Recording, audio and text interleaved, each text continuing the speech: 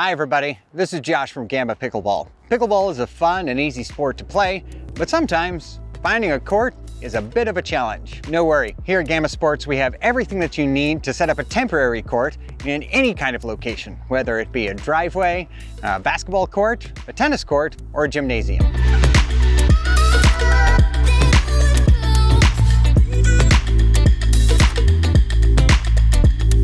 To start building your temporary pickleball court, here's some of the things you're going to need. A 24-pack of court marker lines, a portable pickleball net, tape measure, paddles, and pickleballs.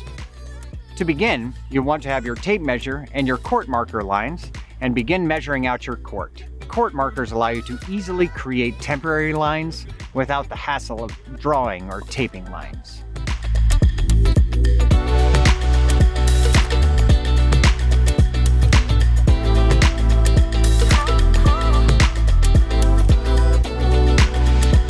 To start with, you're going to want to measure out your pickleball court. All pickleball courts are 44 feet long by 20 feet wide. On either side of the net is the no volley zone, or the kitchen. It is 7 feet from the net on either side of the court and the whole width of the court. The remainder of the court is divided into two service areas, measuring 10 feet by 15 feet.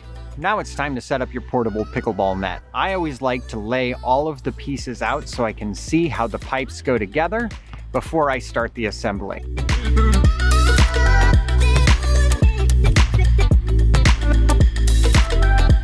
One of the things to remember is to leave the side posts until the end and put them in the net before you attach the net to the rest of the poles.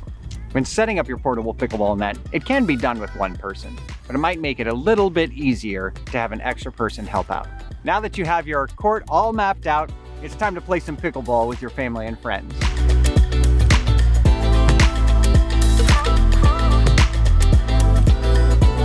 Thanks for watching our video. If you enjoyed it, be sure to hit that like button and then subscribe to our YouTube channel to make sure you don't miss out on any fantastic content from GAMMA Pickleball.